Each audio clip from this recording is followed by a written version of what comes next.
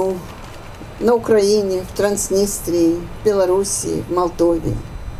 Но среди нас есть люди, которые были то, что мы называли когда-то Восточной Европой, Венгрия. Jehuda из Венгрии. Jehuda не сидел в концентрационном лагере.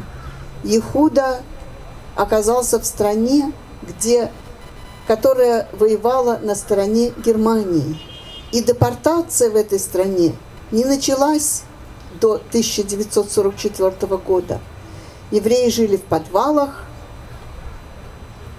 в бейсментах, там, где их застала война, потому что из домов они были изгнаны. Все свое детство Jehuda провел в подвале, и он выжил.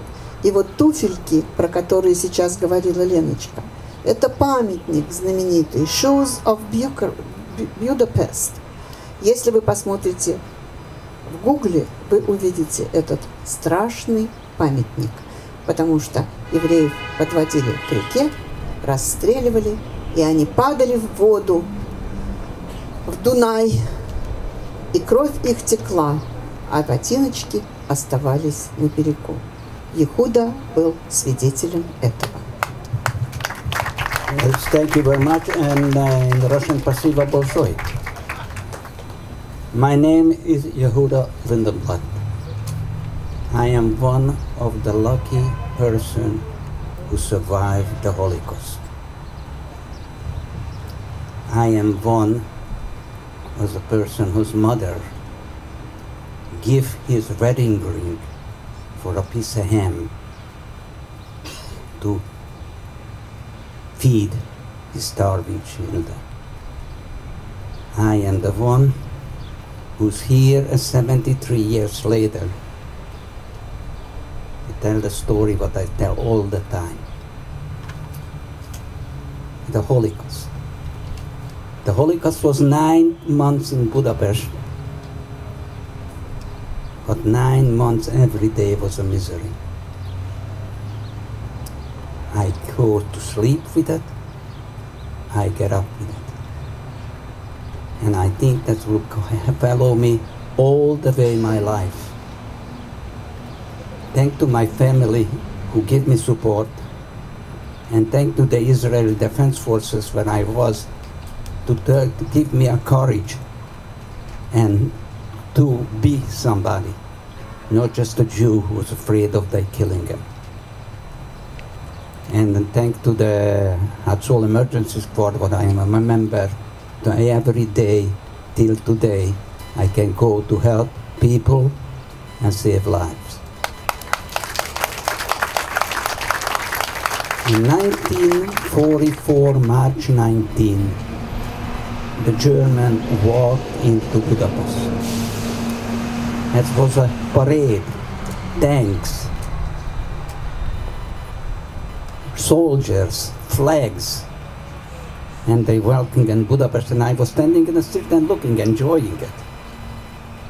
But behind me was a poster, and the poster was one thing.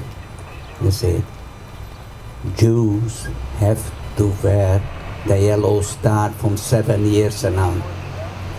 It was 2 days before my birthday. I was proud of it. My other brothers don't have to. I am a big guy. Bye.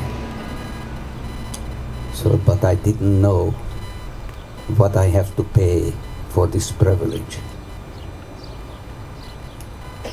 Budapest, they didn't have concentration camp.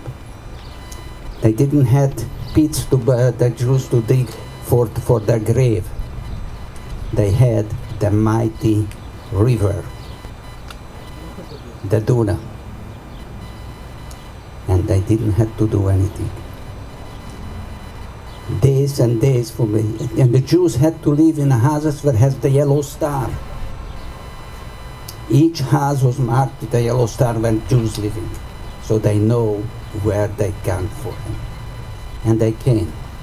They went to houses, take up children, people, everybody. They take them out in the street. They had to put up their hand and walk toward the river. What people who cannot walk, they took a broomstick. They made them sit on a broomstick, and one side, one guy holding the broomstick, and another hand is on the air. If they dropped or they don't make it, they shut them in place. They took them to the river. Sometimes house to house, they took them to the river. I saw them in my window, hundreds of them, their hands up in the air, walking toward the river. And what they did to the river, they tell them to undress. Took 5 people, wired them with a wire, tied their hand, wired them with a wire, 5 people, and shot one to the river. And that's who pulled another 4 down. The Hungarian Nazis, the Arrow Cross, played games with their victims. They selected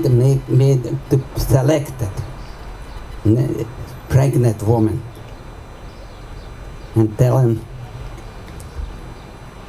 to stand beside of the river and shot them in the stomach.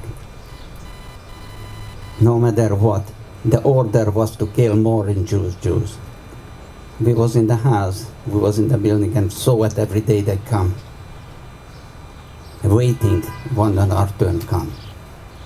And then my mother was a pious member named Jehuda Lindenblatt. She told me, "Yeah, go pray."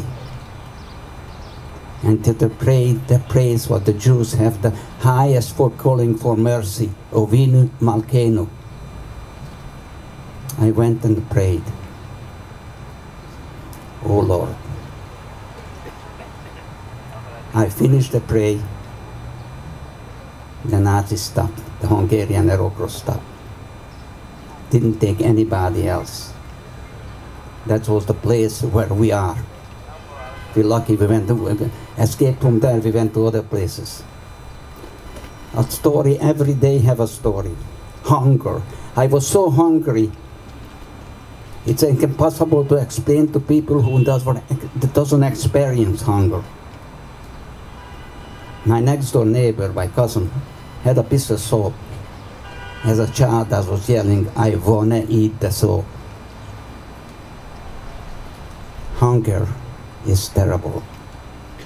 Potato peels, some beans, some water, but we survived. I want to point out the heroes of Hungary, who they went to save Jews. It was one of my grandfather, Shmaya Plaček. He was a very pious man. He was a very known rabbi in Budapest. Shaved off his beard, dressed like a farmer, and went to street in Budapest to save Jews. We're giving out paper for forged paper. They are Swiss protected people. And one day, Hanukkah time, he tells his wife Regina, "I'll be back tonight." Went out to the street. They catched him. Ask him for paper. He's a good Hungarian, show him the paper. He's in the old Christian family.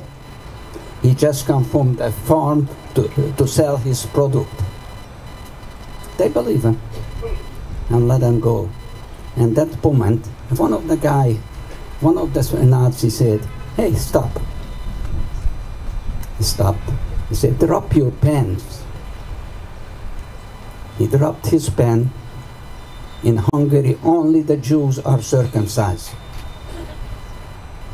People saw him to take him to the river. My grandfather was a very short man, but was a giant to me. It was an order for the German. Every woman, me 16 and out to 50, have to report the train station. We lived next to the train station, and I saw through the window women walking to the train with a speckle and just like a sheep. And my mother was to go also.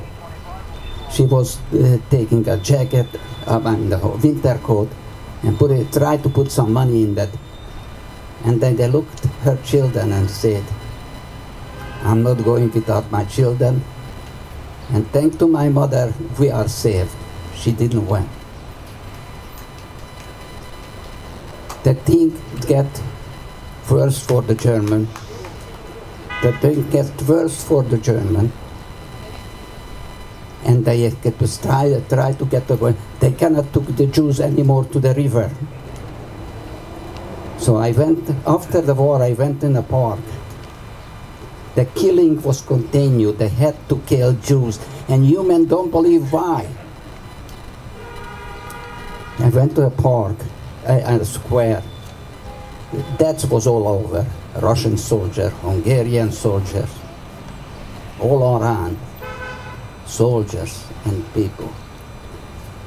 And in a corner, a lot of bodies with a yellow star.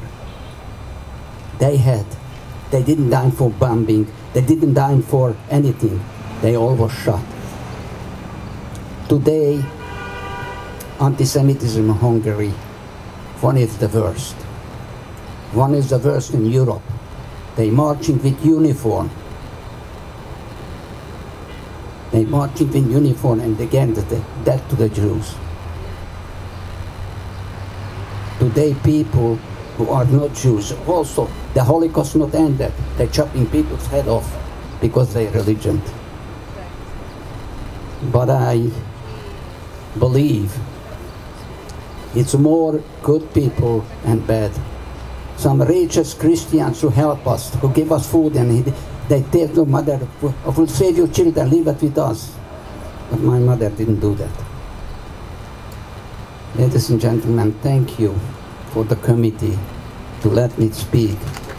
And thank you all to listen to me.